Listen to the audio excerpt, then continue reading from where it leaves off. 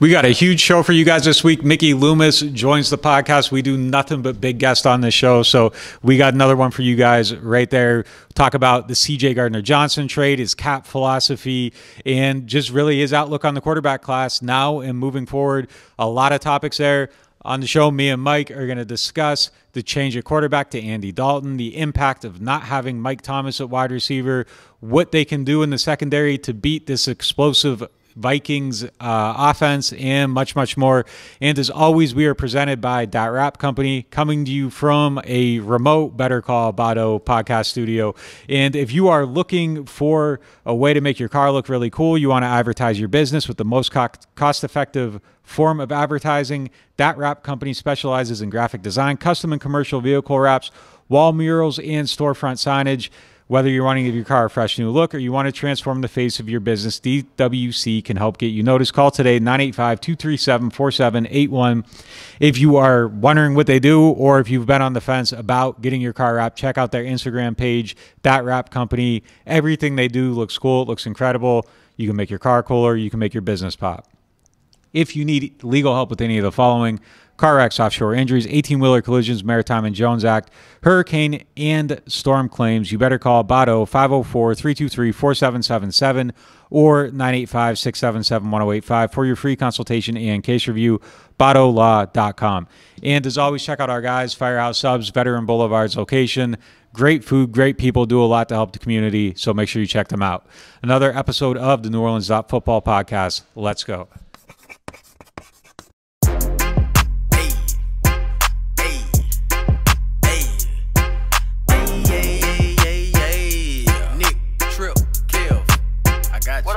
We in the zone right now. Put your hands in the air, cause it's on right now. Yeah, we back up in this thing and we coming for the crown. They tripping Kev on the mic. It's about to go down. We in the dome right now. We in the zone right now. Put your hands in the air, cause it's on right now. Yeah, we back up in this thing and we coming for the crown. They tripping Kev on the mic. It's about to go down. As you can tell, last year it was an off year. But we reloaded and now it is our boss year. A Devo back there, and yeah, we got the badger. Don't forget my shun and don't forget the pass rush. Jameis QB1 dropping down to MT.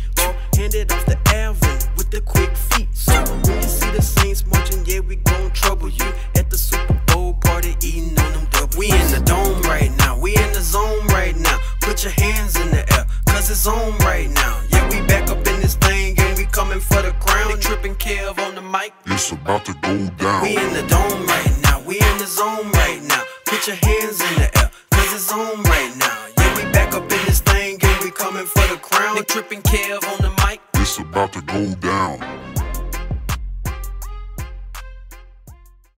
Here with Mike Triplett. The big news right now in Saints land, it looks like almost certainly Jameis Winston will not be starting this week. Possible he's active if there is some type of emergency situation, and there's a possibility he could play a snap if disaster strikes, but it seems 99 infinitely sure that Andy Dalton is starting on Sunday. Obviously, this changes a lot of stuff with this team. I think these two guys, I wouldn't say couldn't be more different, but they are significantly different types of quarterbacks. I think the offense, the way it operates, changes. I think the way the targets get distributed changes. I think pretty much everything changes. So as you look at it this week heading into this game, what's the number one thing on that list that you think is going to be way different than it was last week with Jameis Winston at QB? All right, I got two takes here. I got an optimistic and a pessimistic. My pessimistic take is that everyone thinks Jameis has been the problem because the offense stinks, and replacing him with Andy Dalton will solve everything. That's a big stretch because, first of all, as I know we mentioned on the last podcast, Jameis Winston won the starting job for a reason. I mean, it wasn't even a battle for a reason because they think Jameis Winston has real high upside and can do special things. And Andy Dalton's now on his fourth team in 4 years. He's a very good quarterback with a very good track record in Cincinnati, but you know, it's not like he's going to come out here and be 2018 Drew Brees, much less, 2011 Drew Brees. So expectations shouldn't be super high. But my optimistic take is the one thing we think this offense can do better is just get the ball in the hands of Alvin Kamara. Get the ball in the hands of Jarvis Landry. Mike Thomas is not going to play, unfortunately, which is a big loss for this offense. If he was here, we'd say just get the ball in the hands of Mike Thomas, and then obviously Chris Olave as well. But we think Andy Dalton might be able to do that better. We think that's been sort of a hurdle that Jameis Winston hasn't overcome yet because he's kind of standing back in the pocket, hoping some big plays will develop. Maybe we will see this offense kind of go back to its roots of 12-play drives, short passes, run game, and just try to get some efficient drives together and try to win a low-scoring game. Yeah, I think I agree with all that. I think that he's definitely more of a rhythm. You know, I think the yards per target won't be nearly as high. Jameis Winston was, I believe, in the top 2 or 3 of that this year in the NFL. So I just think the way that they skin the cat's going to be a lot different. And you kind of hit on some of that stuff. And I think the easy money is what they haven't been doing. Their yards after catch has been really low. There's just a lot of stuff that I think hasn't been optimized with this offense. And part of that is that Jameis is playing through an injury and he's not quite himself. And there's just a lot of different things that they could be doing. I think Andy Dalton might also do a slightly better job of helping the offensive line be organized or changing a play when they need to change a play. I think just that experience. And, you know, I wrote a story this week just about how he's kind of been a weapon for them behind the scenes in game planning, recognizing stuff, seeing what other teams are doing. I think on some of this stuff where there's a cover zero blitz and it's not getting picked up, I think Andy Dalton helps them with that stuff. So that's going to be something that they really, I think, improve at this week. And look, the other thing that I like that he said this week too, my worry about him playing is okay, they don't have chemistry. And that was one of the issues with Jameis. He didn't have the time on task, and I think that they were still working up to that chemistry. Dalton said, hey, look, this guy was rehabbing an injury all spring. I've gotten a lot of reps with him. I've got the reps this week. I feel good about where I'm at. We'll see how that pays off. But that's my biggest concern is that he's not used to him. But I think he's been around enough, has had enough reps, has changed systems enough that he probably knows how to succeed within that. But he does have to go out there and prove it. He was, you know, as we say all this stuff, he didn't win the quarterback job. He was the backup. He was signed to be the backup. He got paid less money. There's a reason Jameis was ahead of him. But there is definitely a possibility that his best traits fit Jarvis Landry a little bit better. They fit Alvin Kamara a little bit better. Probably don't fit Chris Olave better, but when Mike Thomas is out there, if Andy's still the starter, might fit him a little bit better too. So it will be interesting to see what, philosophically, how they move the ball, how it changes. Well, I think it's probably the smallest drop-off from starter to backup in the NFL because I think the Saints genuinely believe they have the best backup quarterback in the NFL. So I don't think you're, you know, too worried. It should be a seamless transition. Over Teddy? I think the Saints believe that. I really do. But let's put that same ballpark, same comparison. They felt really good when they had Teddy. And what did he do? Come in and was he like 4-1, I think, when he started 5 games for Drew Brees? So I think that's been a new philosophy of this team, too. We want a seamless transition to the backup. But I also think Andy Dalton's going to get more credit than he deserves because I'm willing to bet that a running back doesn't lose a fumble in this game for the first time all season. I'm willing to bet that the rest of the offense doesn't sabotage itself with 4 penalties in the first half like they did at Carolina. And that's not going to be because of Andy Dalton. That's going to be because that stuff was just, it was an unlucky glut of just shooting themselves in the foot. Like you said, Andy Dalton could be the reason that the pass protection is better. I don't think he'll take as many sacks as Jameis Winston was taking in the first couple of weeks. But a lot of that stuff, just the law of averages and just cleaning it up and just realizing we're 1-2 now and we can't get away with that sloppiness anymore. And then they'll play a clean game and everyone will be, it's because of the quarterback switch. Yeah. There's 8 more things that have to go right in addition to the quarterback switch. Yeah, it's too simplistic, and we've talked about that a lot. Like, it's unfair to put everything on Jameis. And look, I'll say this too. Like, I don't think that they feel like they've seen enough of him. I think that they don't believe 3 games is enough of a evaluation. Having said that, somebody gets in there, they start winning games, things can change. Last year we saw Trevor Siemian lead them to a comeback, and you had to keep playing him. I'm sure there were other injuries and stuff, but you had to give him a chance because he showed you something. Dalton could definitely show him something and start winning games, but I don't think that they're going into it this week thinking we're done with Jameis. They're not playing Jameis because he's hurt. They think he can do better than he's played. I don't think they're just using that as an excuse. Dennis Allen said this was a health decision. We haven't seen enough of Jameis to bench him. And I think it worked out perfectly because being able to use the health, now you're not risk. I mean, making a quarterback switch is such a big move. You risk alienating people who disagree with your decision. You miss messing with the quarterback's confidence if they're like, oh, 3 games that weren't really completely only my fault, and now you're giving up on me. None of that is happening right now. Now, if Andy Dalton catches fire and they win 3 in a row and this offense is humming with him, then maybe they have a tough decision to make where they, Tom Brady and Drew Bledsoe or something like that. Be a good problem to have.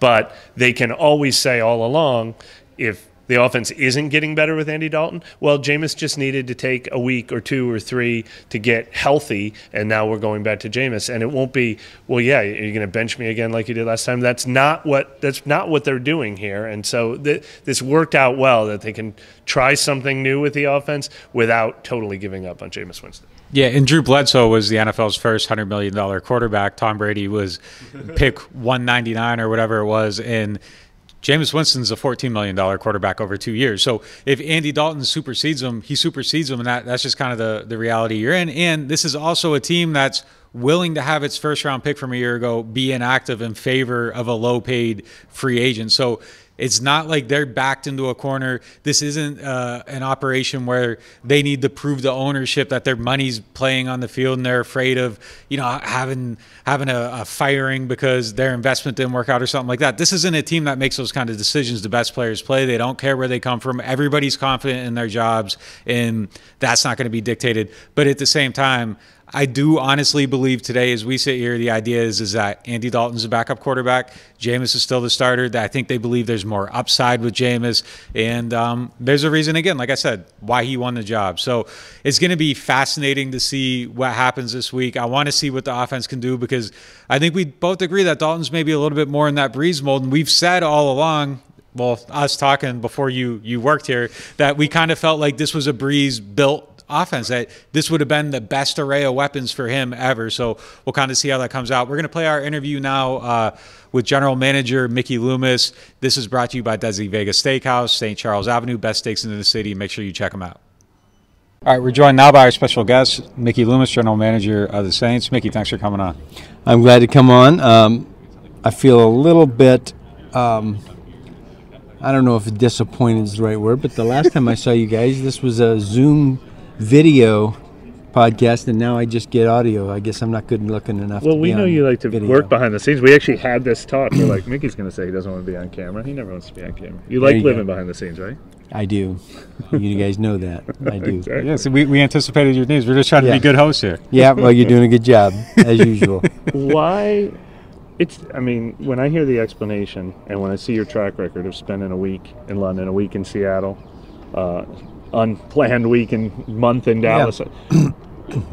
I know you can't speak for the other teams, but are you surprised that more teams don't do this? It seems like the way to go. Yeah, I do. I am a little surprised, but look, each team has to make their own decision. And look, part of this is we've been here twice. We've stayed the full week. We've won. We've had these games, earlier in the season, each of these years, and so it's kind of an opportunity to not only go and acclimate to the time change, but it also gives us an opportunity to do a little team building and be together 24/7, and for teammates and people in the organization to get to know each other a little better. So that's the extra benefit. A no-brainer. When you get tabbed for the London game, you know that's what you want to do, right? Yeah, we know that's what we want to do. And look, we've had guys on our staff that have done it the other way. And, interestingly, I think some of them over the years have kind of going in felt like, well, it was better to go late. But every one of them has said to me after the fact, it's way better to go early. So we'll see.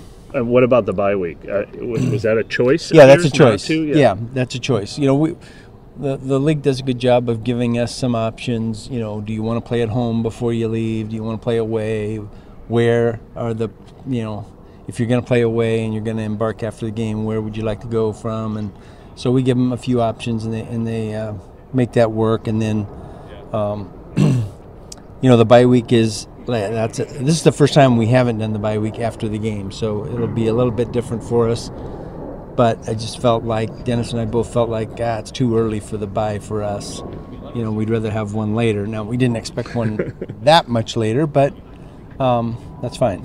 Not going to ask you who's starting a quarterback this week unless you want to just say that on I'm your own. not. Okay, all right. But the moves you guys made this offseason, signing both Jameis and Dalton and trading away your first-round pick, do you see a possible market inefficiency coming up next offseason in that market with just all the quarterbacks that are expected to be available? I haven't really thought about that. I'm just focused on, and we're focused on, making Jameis and our group here as successful as they can be, and give them every opportunity and put them in a position to win, and then we go from there. So I haven't thought about next offseason at all. When do you guys kind of start thinking about? Is that always after the season? Yeah, I think one of the things, we've always got an eye on next year and the year after. We always have an eye on that. So I'm not going to say that we don't, but I think that in order to do, your current players and your current coaching staff justice, you really have to be focused on right now. And right now being this game, and then the next game, and then the next game. And so that's been the philosophy here, and I think that's worked pretty well for us. And still just continuing to look down the road a little bit, Sean is kind of like a free agent coach. You guys control that situation. Is that something that you're looking at now and potentially thinking how you're going to approach that? How does that kind of play out, year by year as it goes on? No, look, I haven't. Obviously, yes, we do have some rights, and there'll be, compensation if he chooses to coach for another team next year, and they want to do that. But I don't spend any time thinking about that. That's look, I'm just excited. When I talk to Sean, he's excited about the stuff that he's doing and having the time off and getting recharged, and I'm not surprised that he's already said, hey, he sees himself coaching again. I'm not surprised at that at all. He's a fantastic coach, and any organization would be really lucky to have him. When you guys made the decision to trade C.J. Gardner-Johnson, I don't know how much you want to go into the reasoning, but how do you approach that with the team when sort of it's clear you've decided to move on from a player, sort of being honest with them that, obviously that wasn't the compensation anyone would have expected, but it was sort of a decision made by the team. Yeah. Well, I don't know what you mean by that's not the compensation anybody expected, because look, if you look at the history of trades and guys in the last year of their contract and things like that, I probably would differ with you in that regard. But look, things just come up. You get calls, and somebody pitches something, and you start thinking about it, and you talk it over amongst your staff, and you say, "Does this make sense for us?" And this one did. And CJ's a really good player, good guy, he was a good teammate. There's really nothing against him. Last offseason, when we talked to you about the cap, you kind of painted a picture that made it seem like you wouldn't necessarily be extremely active, and you guys still signed a bunch of players, improved at some spots probably even. How do you guys kind of view your cap situation moving forward from this year? And do you still kind of feel like there's still going to be a little bit of a resetting of sorts when the opportunity is there? Look, it's going to be tough. And last year was tough as well. I think if you really look at the signings, it was more about, well, we lost somebody at a pretty significant number, and we replaced them with someone at a different number, a lower number. And so there's going to be some of that. There's always some of that. But, yeah, it's going to be tough, and until we know exactly what the cap's going to be, I won't really know how tough it will be for us. But, listen, we've kicked this can down the road for a lot of years, when we had that window of opportunity with Drew, and I still think we have a good team. So we like to keep that extended, and yet, we got a work cut out for us. Would you guys prefer to not maybe have to do as much manipulating with that and kind of have it be a little bit more easier to manage? It's a good question. I think it's stressful, when you get to the end of the season and then you start thinking about the following season, and you've got to get to a certain number. I think what's really made it stressful for us is really just the COVID years and the reduction in the growth of the cap. That has been really tough. That's what made it stressful for us. And look, it's stressful for a lot of other teams as well. No, because listen, we're in this position because we've had a good roster and a good team, and we've had players that we wanted to keep, and felt like every year we've had a shot to, win a championship, and I'd rather that than have a bunch of cap room and a terrible team. Which part of it's stressful? Because you guys make it seem like so easy and so easy to manage. Is it just knowing that you have these numbers later on that you're gonna have to deal with? Well, you always have to pay the bill, right? No matter what you're doing, credit card or whatever you want to call it, ultimately you have to pay the bill. So yeah, that's stressful. And when you don't have resources, there's opportunities that you don't have, right? Because of that. So that's part of what makes it stressful. But it doesn't appear stressful. That's why I like to be behind the scenes, right? And not in front of the camera. Well, along those lines, so we like to ask some of these insightful, more fun questions. And mine is, since you've been working with Kai, what is the craziest wrinkle that you guys came up with? Oh, gosh. that you were the most, wait, what? Explain this to me. Boy, I'd have to give that some thought. Yeah. When this all started, all this stuff started way back in 1993, I think it was, when we first had the cap.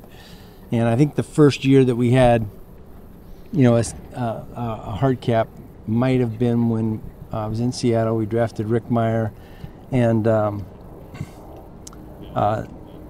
New England drafted Drew Bledsoe. And so there was going to be this free agency 4 years out. So, man, what you're thinking about is, gosh darn it, 4 years from now, some team that has a ton of cap room is going to be able to offer a contract that you can't match. So how can we come up with these tools to give us the best chance to re-sign these guys that were the first and second pick of the draft? And so that's when you start. I think that's when the very first thoughts came into play with teams about, hey, how can we structure these deals so that we can keep our players. But look, every team comes up with these things, and it seems like there's a new wrinkle about every other year. You guys seem to find the most. I think Kai knows most of them because that's part of his experience at the league office. He got to see a lot of different things, and he's a super sharp guy, and we're lucky to have him. All right, another one. You don't have to say who was the most impulsive person in the draft room. We kind of have our outside discussion. But give me your favorite, wait a minute, talk someone off the ledge while the draft is going on story that you can recall, or just the best debate that came down to the wire. Listen, the honest truth is, we've said this before, is all the debates are done before the draft day. They're really not. They really don't happen during the draft. I think, look, the one, I don't know that it was impulsive, but we were trying to make a trade with Kansas City some years back to take a corner, and God, we were back and forth, and it was yes, and then it was no, and then it was yes, and then they wanted one more thing, and it was like, no, we're not doing that. And then, so we stayed right where we were, and they actually ended up taking the player that we were going to target. So that happens sometimes, and look, we ended up getting a player we really liked, so it was it worked out for the best. I think oftentimes I say this. Oftentimes, the best deals are the ones you end up not doing. Yeah, that happens more often than not. Yeah, is that something that does kind of come up a lot, where you look back and think, man, like we dodged a bullet here? Yes, absolutely, absolutely, absolutely. That happens a lot. And I don't want to say specific examples, because then the names get out there and that can become a little embarrassing. But yeah, there's that. I would say there are more deals that we didn't do that, thank goodness we didn't, than there are deals that we did that, man, really glad we did. And I think we've done some really good deals, some things that worked out really well for us. You guys always kid me about us trading up, and yet I just believe that we've had a good track record in the draft, and I think a good part of that is we're finding guys that we want and that we like, and we make a deal to go get them. And I think that's for us, that's the right thing to do. And including this year when we made a number of moves to go get Chris Olave and Trevor Penning. And look, who knows where, our picks in the future end up with those teams. But I like so far, and we have a long way to go, but I like so far that we made that move and we were aggressive in that regard. I think actually that was part of the question that Nick asked earlier is I know you don't think too far ahead, but when you made that trade, obviously, to give up a 2023 first-round pick, I mean, was that feeling comfortable that you will be able to address the quarterback position without having to draft one in 2023 early, I guess? Well, I'm still of the mindset we're not going to have to address the quarterback position because, like the guys we've got. So I think you have to be, convicted in whatever you're doing. And so we had a conviction that was the right thing for us to do, and we'll see if it turns out that way. And you guys probably catch more slack than anybody outside your building about how you manage the cap. But it seems like over the last few years, some of the stuff you guys have done have sort of started to become staples of how other teams manage. Do you see like some of your influence on the league just as far as cap management? Well, I don't know that that's giving us probably more credit than is due. All right. But I do think, look, teams recognize, man, these windows of opportunity can be short. And so all you're trying to do is stretch that out for as long as you can. We've seen that with Tampa in the last few years. They've hey, we're going to stretch this out. We've got a chance to win Super Bowls with the quarterback, and we've got a good roster, and so we're going to stretch this out as long as we can, and we'll pay the cost down the road. We're going to borrow from the future for right now. I think that's a good strategy. Look, I think in a lot of ways that's what the Rams have done. Now they've used not more, but they've used a lot of draft capital to do that, and they've used as well as salary cap. And look, there's a successful team, reigning Super Bowl champions, and when you do that, it justifies pretty much every move you make, and they're doing a great job with that. So I think that, look, guys just see that that's the right way to go about. If you want to, you got to maximize the team you have when the opportunity exists. Did the success of your 2017 draft class in some ways change your long-term plan? I mean, did you eventually think you would catch up, and then you're like, we can't stop because we've got another nucleus? Well, certainly you don't expect that many guys to have that kind of an impact so quickly, and we're coming off those 3, 7, and 9 seasons and kind of feeling like, hey, we got to rebuild the roster a little bit here, take a step back. But at the same time, we still have Drew, and so our offense is, even through all those years, is really good. So we were kind of in that hybrid, kind of in between, really. And then, man, when that class all starts contributing, and now you have this core, we're right back in that mode with Drew as our quarterback, and hey, we got to maximize this window. And what are some of the things, like, if you ever were to say, okay, we're gonna rebuild, like, would it really just have to bottom out, and would it be painfully obvious that, like, now's the time, or is that something you try to get ahead of a little bit? It's a good question. I really don't believe in I don't want to call it tanking. That's not the right word. I don't really believe in tearing everything down. I think you owe it to your players and your coaches to do everything you can to win as many games as you can. But look, you can rebuild and you can retool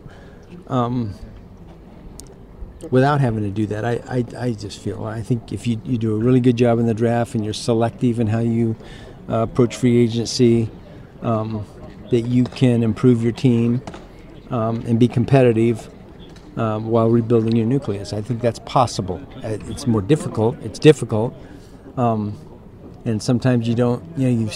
You've set these expectations when you do it that way that maybe you don't meet, but that's the nature of the business. I just think we owe it to everyone in the organization and our fans to do everything we can to win every single game, regardless of the circumstances. And last one we got the media wrapping up here. Yeah. When you open up the daily clips or the press conference and you read the transcript, do do you breathe a little lighter, not worrying about Sean giving away who you guys are going to target or anything like that? No, listen, Sean, you guys underestimate him. I think Sean never said anything without a purpose. All right. He's pretty dang smart, and he, when he says things, it's always with a purpose. And I miss him more than you guys know.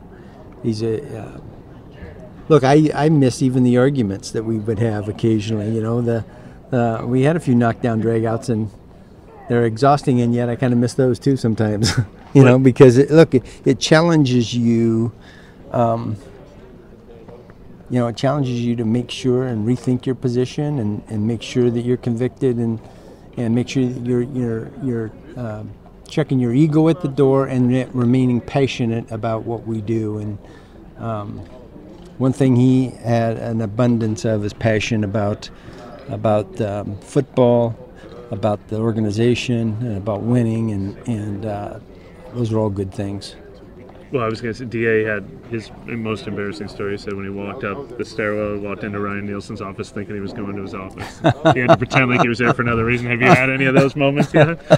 No. Listen, I think DA is doing a fantastic job, and really excited and glad we have him.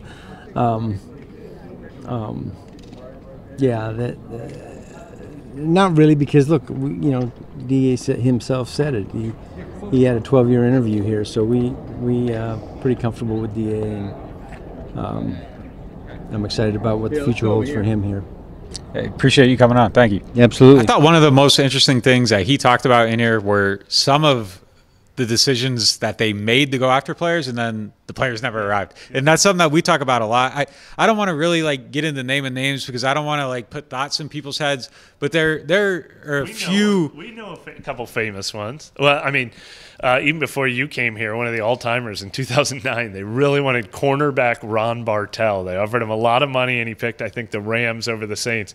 And they went hard after him, on the first day of free agency. And then, a week later, they settled for Jabari Greer, who was, one of the key players on that team, one of the best free agent signings in Saints history. And then we obviously remember the 2017 draft, where everything they did was right, except for they had Reuben Foster on the phone, and the 49ers took him, and they settled for Ryan Ramczyk. That's an all-timer. A couple other ones that I think that they avoided. I think not getting Malcolm Butler ended up being a really good thing for the team, and then they were forced to make some other decisions, and ended up with a much better secondary. I always wonder how that would have affected things. Reuben Foster was the one that I was going to say too. That was a major bullet dodge. It's just kind of funny because they're always in the mix for guys, and there's a lot of people you can look back over the years, and you're just like, man, imagine if they would have got him. That would have not been a good move. So they're aggressive, and sometimes their aggressiveness being put at a halt, I think, is the best thing that ever happens for them. Is there anything else he said that was kind of eye-opening to you? Well, we thought we would get him to talk about how innovative the things they were doing with the salary cap. I thought it was very humble, where he was like, oh no, everybody has those tricks. It's not just us. And you're like, have you seen other teams copy? Oh, we can't take credit for that. He can. He's being humble. But one thing that I thought he did was interesting to me, that he thinks the Saints are a little bit of a blueprint for other teams, is how many other teams he sees that are going for it if it's their window to win now. Obviously, the people who disagree with the way the Saints manage the cap have always been you need to be steady. You want to try to be a playoff team every year forever. The Green Bay Packers model, never overextend yourself. And the Saints have obviously always believed, we have Drew Brees. We have one of the 10 best quarterbacks in NFL history.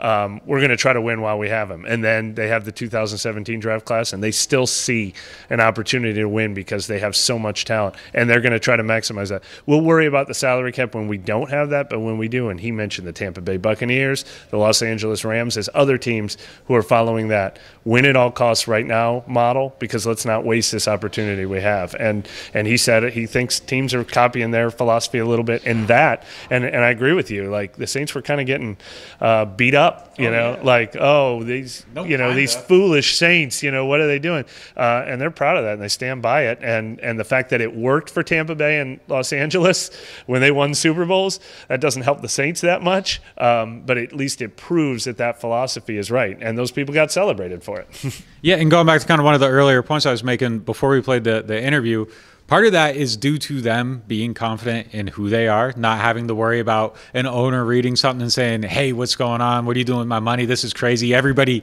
all these media people say you're stupid. Are you doing things the right way? They have complete trust in what they do, and that's allowed them to operate kind of against the fray a little bit and then build a model that has been influential, that other teams have followed. Oh, wait, this works for them. Yeah. Maybe they aren't as stupid as, this cap guru says they are.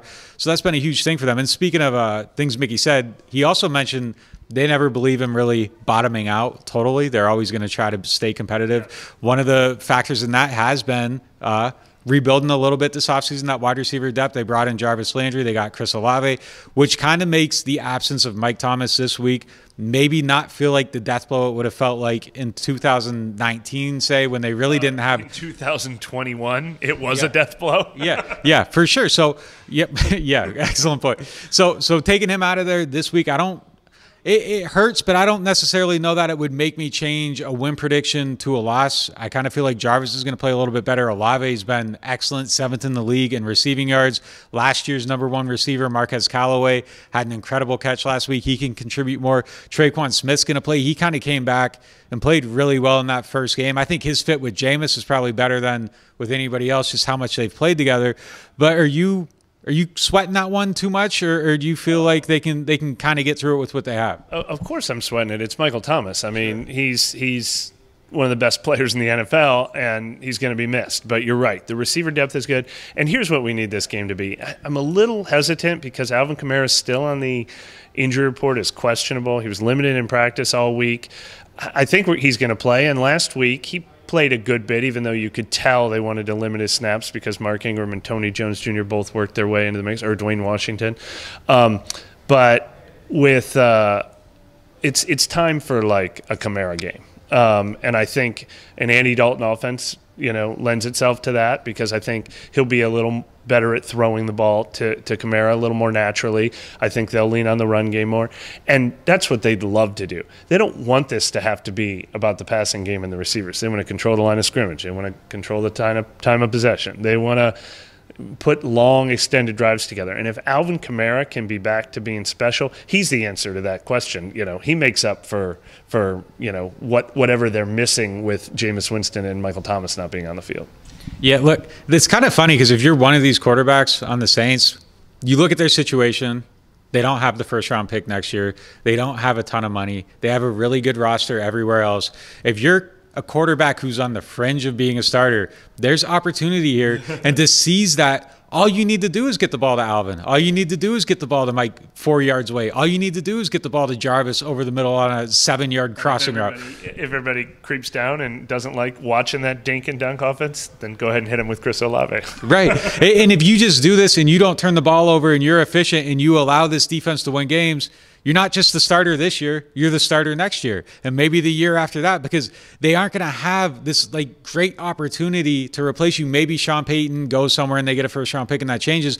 But I think this is a team that's kind of looking in that second tier quarterback market and saying, all right, can we win this way? Can we build this incredible offense, put all these first-round picks on the offensive line? That hasn't quite worked out as hope, but that's the theory, and you can see the theory on defense as well. So you bring in these other guys, okay, we aren't going to have the opportunity to get Aaron Rodgers maybe, so this is how we got to win.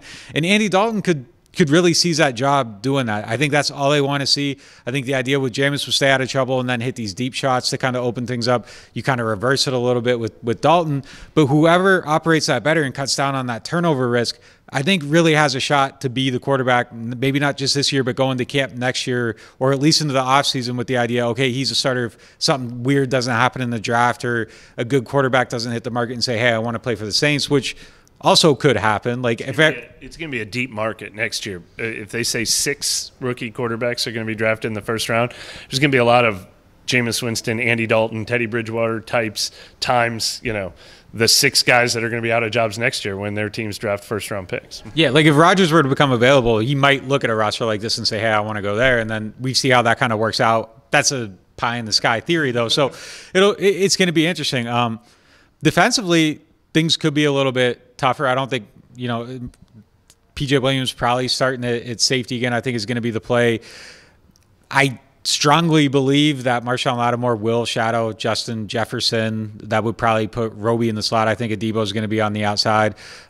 How you feel about that matchup now after going through the week? Love that matchup. I think we mentioned it earlier this week, but that's the biggest reason for optimism against this team. That's the Vikings' biggest threat, and you have one of the best threat erasers in the league in Marshawn Lattimore. I can't wait to watch that. We're going to be so hyper-focused on the offense, but, like when the Vikings have the ball, I want to watch Lattimore on Jefferson as much as possible, and so far he's been bringing that. As we mentioned, just did it. All the DBs did so well against DJ Moore and Robbie Anderson last week, and now I think you'll get more of Paulson Adebo than you did last week, so that's a big advantage, but then you lose some of that secondary advantage with Marcus May out of the lineup. But, we've stopped talking completely this week about one of the hottest topics last week, which was the Saints pass rush, because as we said and as the Saints said, that was game plans why they weren't being real aggressive against Atlanta and Tampa Bay. They got to Baker Mayfield. They only sacked him 3 times, but they affected him, a dozen times it felt like. So we're less worried about that. But again, they're going to have to get to Kirk Cousins as well in this game, because everything we're talking about, everything you were just talking about how this team is built for the defense to win their games and the offense just has to be pretty good. Well, the defense has to be special. The offense only has to be pretty good. The defense has to be special. Yeah. Last week sitting here, the last time we were doing our podcast, I didn't feel great about their odds for some reason. I just kind of had a feeling things weren't going to go well. I kind of feel like they're going to turn it around this week. It feels like they bottomed out against a really bad team. That was one of the worst losses, honestly, I feel like, since I've been covering this team. The Miami game was really bad last year, but this was a team that was presumably good, losing to a team that's presumably really bad. And I think that team knows they're a bad team. Like, they're supposed to be that bad. Saints looked horrible last week. I think that bottoming out, though, and then coming here, being in a little bit of a football retreat, I think everybody kind of feels the urgency a little bit. I think they're going to bounce back. I think they actually win this game, and this might be the dumbest thing I've ever said, because the backup quarterback's playing, the starter's out, Mike Thomas is out, the starting safety, the very first player they signed in free agency, is hurt. But I think they're going to figure it out this week. Yeah, and look, I'll predict that they're not going to miss both of their field goal attempts, and they're not going to be fumbling kickoff returns. And last week was so ugly that some of that stuff has to turn around. But this London thing, obviously I wrote about it at length this week, and about how the Saints just believe in their track record, and everything they say makes so much sense. Come here Monday, get acclimated, spend the week bonding together. It's worked for them time and time again. It works until it doesn't. It doesn't guarantee a win. But, everybody puts, Vegas gives you a 3-point home spread for being the home team. Coming here Monday versus coming here Friday should affect the point spread by a couple of points. That should make it doesn't mean the Saints are going to win, but it should make them the favorites. It really should. Yeah. And also, if you're going to change your starter, doing it during a football retreat week is probably a pretty good circumstance, because everybody's locked in. They're getting used to them. They're spending more time together than they normally would. So we'll see what happens this weekend. We'll have all your coverage from Tottenham Stadium. Keep it locked to New Orleans Top Football.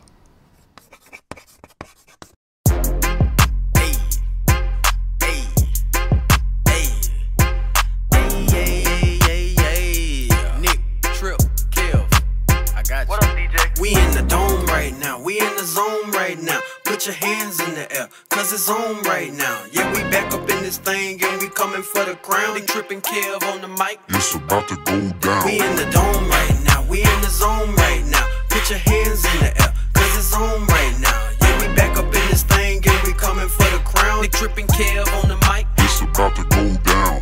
As you can tell, last year it was an off year, but we reloaded and now it is our boss year. Adebo back there, and yeah, we got the badger. Don't forget my son, and don't forget the pass rush.